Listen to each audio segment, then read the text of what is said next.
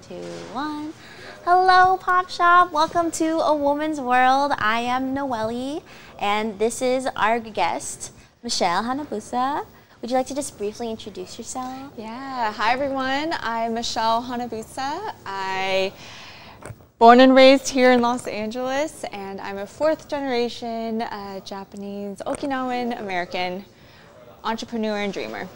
Awesome. Thank you so much. Just to let everyone know, this is normally a panel, but we have this wonderful guest for this one-on-one scoop. So normally on this panel, we feature women on the app or just powerful women in general in our communities.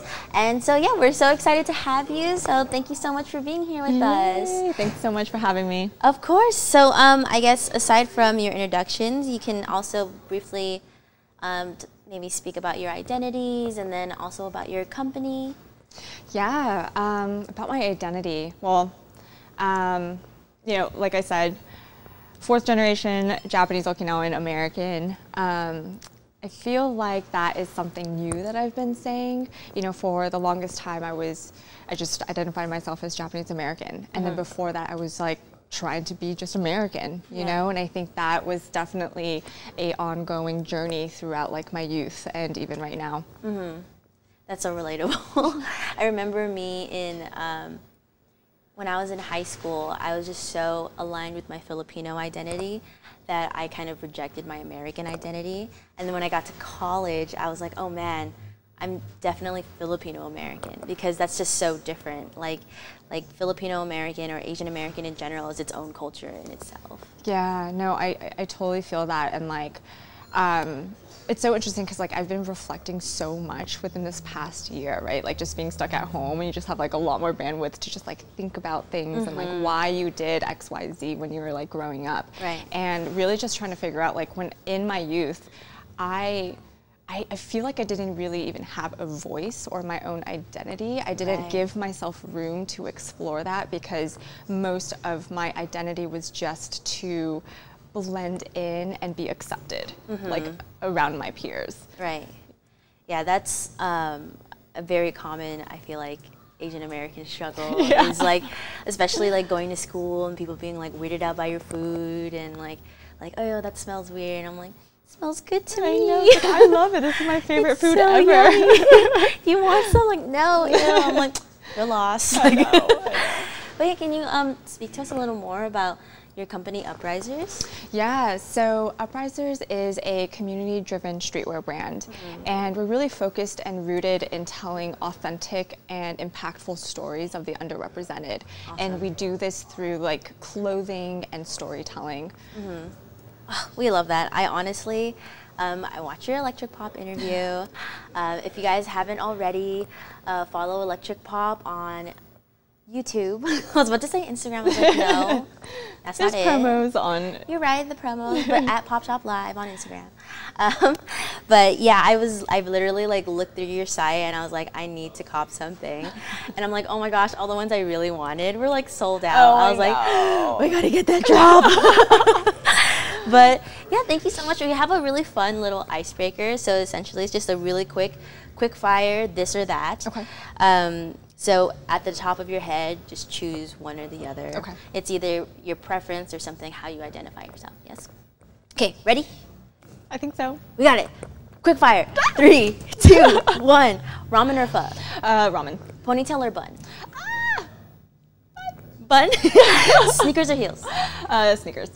Introvert or extrovert? I'm a mixture, but I think extrovert today. Extrovert today. Awesome. Dumplings or bao? Dumplings. Designer or vintage? Ooh, I want to say vintage. Vintage? Yeah. Sweet or spicy? Spicy. Coachella or EDC? Coachella. Pastels or neutrals? Ooh. Neutrals. Neutrals. Sushi or K-barbecue? Oh my gosh. K-barbecue. K-barbecue. Text or call? I know. What? Text or call? Oh, text for sure. Text. Cropped or oversized? Oversized. Oversized. Plants or pets? Ooh, these are so hard. Okay, right now, because I don't have a pet, plants. Plants? Yeah. Boba or coffee? Coffee. Coffee. And then anime or K-drama? K-drama. K-drama. And yeah, ding, ding, ding, ding. Oh my That's gosh, our speed that round. was so hard. They're like was fun, equally though. like. Yeah, Oh. like they're like close. Yeah. I feel like for me, if I were having to like, if someone was just like, answer these now, I'd be like, just sweating. I know, it's like sushi or K barbecue. I'm like, how can you ask I me know. this? I feel like it depends on how you're feeling and like how bougie you feel. I know exactly. Like, do I want to eat a lot or do I want to eat like, I don't know. Also, one's hot, one's cold, so it's like It's so different, but like, oh, equally as good. Right. K barbecue. I'm not gonna lie. I actually had it twice in a row within this past week. And No so, shame in that. Yeah, I was like, oh, I have to pick that. no shame in that. I don't know. My favorite thing about K barbecue is the banchan. Yes. The sides are like amazing. So thank you so much for playing that with me. Yeah, that was fun. So we're getting down to it. We're here for AAPI Heritage Month. So how has your upbringing and your Asian American identity influenced your work? Yeah, I think that's a really great question because, you know, when I started Uprisers, it was this ongoing journey to do my inner work as well as create collections around voices from our community.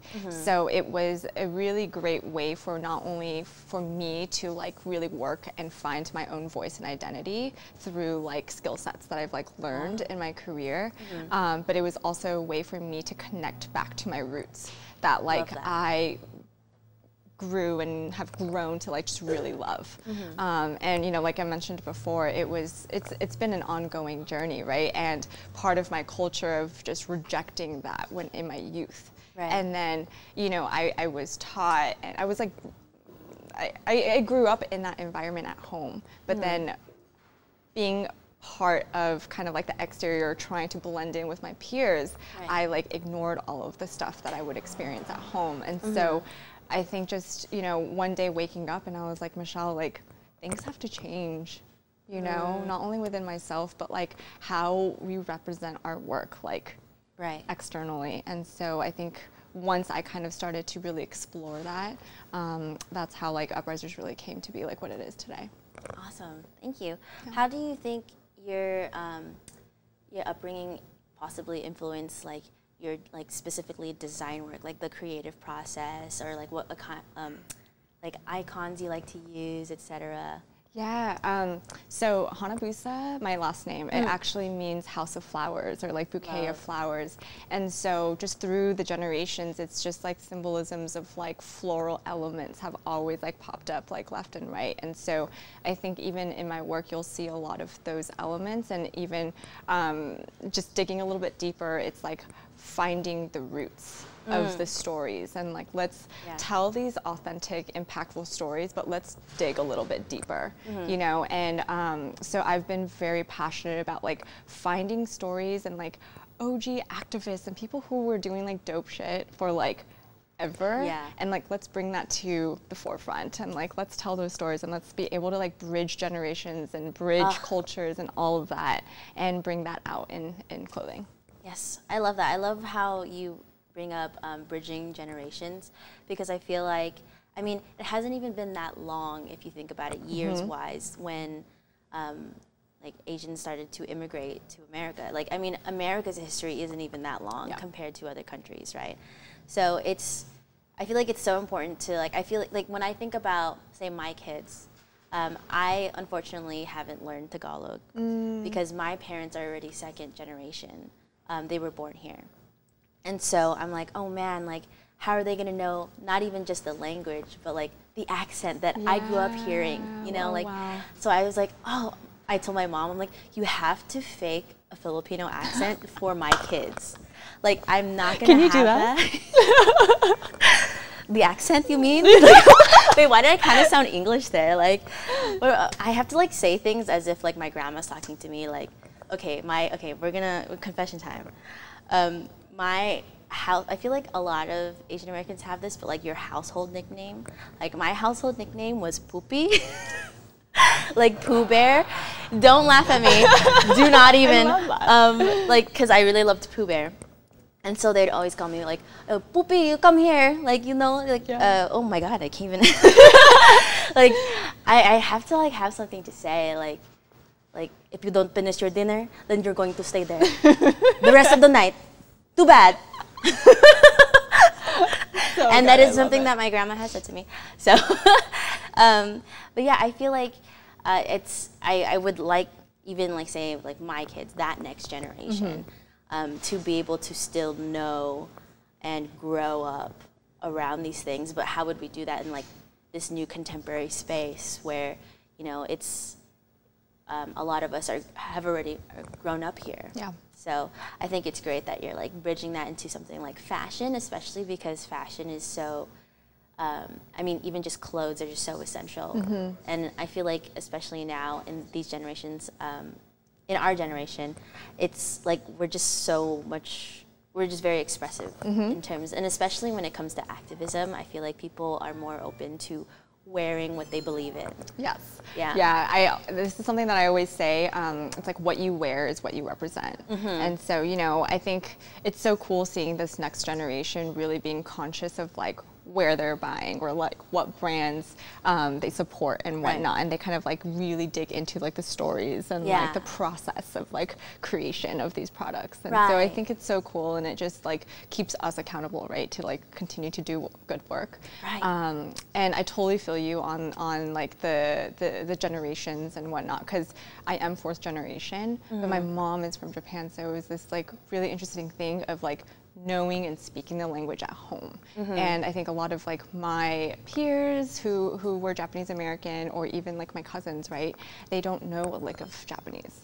But I think I had that privilege of being able to experience that at home. And so I hope to also like carry that through for the next generation. That would be really, I that's why I always tell my mom, or like I actually lived with my grandparents, who are the ones that immigrated here, for most of my life, and I was like, why didn't you guys teach me? And my mom was like, I do, because she was, when I was a kid, she was at work or she was in school, and I was like, I asked my grandparents, I was like, Mama, Papa, why didn't you teach me Ilocano or Tagalog? You know, they're like, oh, we were lazy. They were like, hey, they're being honest. Yeah, they're being honest. I was like, oh, it's just so much easier to just talk to you in English. And I'm like, yeah, but the thing is that it's really funny that like they would speak it to each other. And so growing up, I kind of picked up, but I never was able to speak it. Like if they were to say something to me, I would be able to respond in English. But then like, so yeah, there's like that little connect, but also that disconnect. So it feels like if I wanted to learn Tagalog, I would have to learn it on my own type of deal. So it's like, whoa. But yeah, I love that you're able to speak your like native language, because I feel like that like really connects you not only to your identity, but like to the community as well, because I feel like there's like that different type of connection, that intimacy. Yeah. So speaking of Asian Americans, so unfortunately we are hopefully all aware of the events that are going on in our country regarding AAPI hate. What actions have you and your company taken to stop Asian hate, and what made you want to use your platform to do so? Yeah, you know, the start of the pandemic, right? This is like pre-lockdown, you know, when the whole world decided to shut down, right?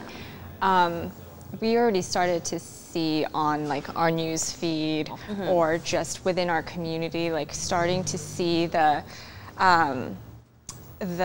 anti-Asian hate like rhetoric kind of like circulating around. And there was up to 80% sales drop for Asian-owned small businesses all across the country. And this is like pre-lockdown. Right. And that was due to like xenophobia, that was due to just misinformation that was being circulated around. And so seeing that, knowing what Uprisers stands for, and then knowing about just all the work that I've been doing internally, I was like, this is not the time for me personally to just sit back and watch all of this happen. And you know, our team was just a very small group of people. You know, we didn't really have the intentions of like creating this huge like movement, but we just wanted to do something at that time. And so it actually started off as a food crawl initiative to support just local restaurants here. And lockdown happened, so we couldn't do that anymore.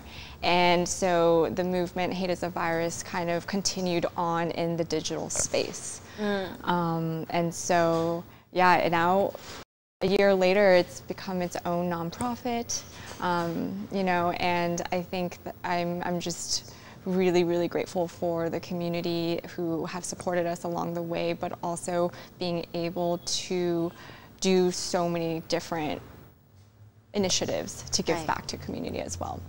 Oh, we love that. I actually, before I met you today, on my own feed and everything, I always have seen like hashtag Hate is a Virus, right? And so when I found out that your company and you coined that, or I believe it was one of your team members coined the term, right, or the phrase, I was like, whoa, that's crazy, because I've seen that all over my feed, especially because, you know, the community is really trying to rally, you know, awareness and action, you know. So is there, what's it called? Is there anything else aside from awareness that you think the community and even what your company does, like what we should do to stop Asian hate?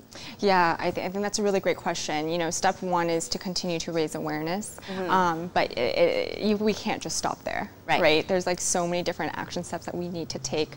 And so even early on with Hate is a Virus, our goal was to not just raise awareness, but also to build out like educational content and to also like tell folks like why these things are happening. It's not new. It's not like this just happened a year ago. You know, these issues and these incidents have always existed. It's just now it's at the forefront. And then we also wanted to take a further step to continue to fundraise. And there are incredible organizations, grassroots organizations all across the country that have been doing this work for decades now. And, you know, oftentimes whether it's like in middle of America or just folks who are doing on the ground work might not necessarily have the bandwidth or whatnot to continue to promote on social media, right? To bring more awareness around their organization. So our goal is to raise $1 million through our Community Action Fund so that we can not only amplify and uplift the work that they're doing, but we can also give back, and so that we can create a sustainable movement, sustainable work for years to come. That's so great. I love how you mentioned about sustainable just activism. So like I know that especially like even like last year with BLM, and a lot of people get burnt out when trying to spread awareness, because then they're having to explain to so many people over and over and over, and like that's why I like that you mentioned that, because it's a cycle and you have to be able to like have the bandwidth to continue fighting the fight, right? So, yeah, so I mean, you talked about the educational aspect. Aside from the history of what these other organizations are doing, what else would you want people to know about Asian Americans? Yeah, you know, Asian Americans are not a monolith. And I think, you know, even AAPI month, right? It's like really figuring out how we can be inclusive, because we're so diverse. Within just like the AAPI spectrum, and just really focusing on continuing to share how diverse, beautiful all of our cultures are, and to continue to tell our stories. Amazing, yeah. And also food. Food, yes, how can we forget? I feel like food is such a it's like interestingly such an important staple in the culture. Like just, I mean, not in terms of like, oh, just Asian American culture, but I feel like as I've talked to and like met so many different people from different Asian backgrounds, like food is just such a big, like especially in the home, like for family and stuff. So I think it's just so interesting how, I don't know how this tangent came about. I just love food, but like I love it. It's just interesting how, what's it called? I feel like our cultures are like bridged by some common, not qualities, but values. I would say like a lot of values that are just so common, and I think they're just so beautiful as well. And I feel like a lot of those qualities also make us strong. And I feel like what makes me sad is when we think we're not strong. You know, I feel like as a people, as a culture, like even just like knowing my own Filipino history, my own Filipino culture makes me that much more stronger, you know. And I don't know how we got here, but I'm happy we're here. I think food is such a great entry point too, to also like sharing. Yeah, exactly. Yeah. Thank you. That's where my mind was. Michelle is coaching. But list your favorite Asian food in the chat. Thank you very much. Mine is ramen, period. What was it, ramen or pho? Ramen or pho, yeah. I love ramen. Ramen is so good. Comfort food, period. But let's get into our intersecting identities. What makes you proud to be a woman? Yeah, I was thinking about that a lot. There's a really interesting article. I don't know if you've seen it. It's Harvard Business Review came out with an article last year after the pandemic, and they actually shared statistically that women are more suited to lead during crisis. Oh. And I thought it was so fascinating. I don't remember the stats at all, but it was really like they broke it down like to the T of like all the various different like leadership skills and stuff. And so yeah, I'll leave it at that. But I am very proud to be a female, and yeah. Awesome, thank you. Oh my gosh, hearing about that, like there are numbers proving. There are proven numbers. Yeah, yeah. Period. So, next, what makes you proud to be an Asian American? I'm proud of who I am. I'm proud of, you know, all of the perseverance and hard work that like my family have been through so that we can be here today and like being able to do what I love today. And so in a way, I'm almost like making up for the lost time. Ah, I see. You know, of my youth, but I'm proud to be Asian American. Awesome. Yeah. And I know this sounds redundant, but our identities intersect, and sometimes the definition of that intersecting identity can change. What makes you proud to specifically be an Asian American woman? Woo, what makes me proud? Yeah.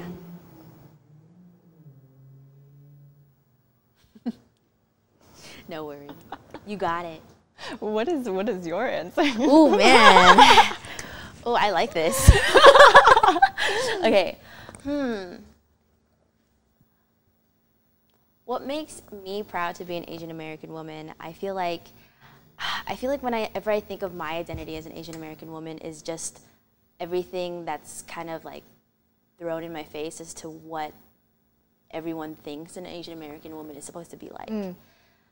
And so I feel like because of that, especially growing up, I mean, everyone is always expecting us to be, what's it called? Demure or like submissive or quiet, you know, or and I lived my entire life doing the opposite of that. Yes, girl. So I feel like for me as an Asian American woman, I'm proud that I can actively every day in my life break those stereotypes and just bring a different view to everyone else that is like me. So I love that. Yeah, thank you. I love that a lot. Yeah, I think it takes a lot of courage and guts to kind of be in this space where like as females, as a minority, like we're able to kind of continue to like step up and like push those boundaries, and like, you know, it's not easy. Yeah, no, it's not. There's definitely, you know, barriers that we have to overcome, but I think like the more you do it, the more confident hopefully we are in like doing what we're doing, and we get to just continue to push that narrative. Yeah, exactly. I feel like, what's it called? It's just, oh, hello. Okay. I was like, a robot. My train was on the track, and then it was like, so, you know, anyway, thank you so much for everything that you've shared with us. I would just like to ask, is there anything else you'd like to say to uplift our Asian American community? Yeah, I feel like there's like 3 things that I like to share that I've been sharing as of recent. One is to continue to tell your story. I think it's so important for all of us just to continue to talk about it, whether it's just at the dinner table, whether it's in your inner circle and your friends, or you know, if you have like a platform to share in that way.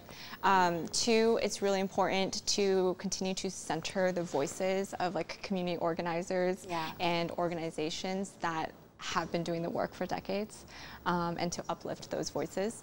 And then the 3rd one is to find your community and figure out ways that we can continue to take action every single day. Oh, love that. Thank you so much. Everyone, if you haven't seen already, I forgot to mention, but we have Uprisers merch in the shop. Actually, I didn't know about that, but that's cool. Right? Do we not? I believe we do. If we don't, I'm sorry. I'm in front of the camera this time, not behind it. But yeah, thank you so much. Check where can we find you? What are the @, your website, etc., so everyone can see your merch and where they know to get them. Yeah, so you can find us at weareuprisers.com, on Instagram at weareuprisers, TikTok, Twitter, Facebook, all that good stuff. Awesome. Thank you so much. Yeah, thank you. We hope you enjoy the rest of the event. We appreciate you. Woo! Asian Americans! Oh!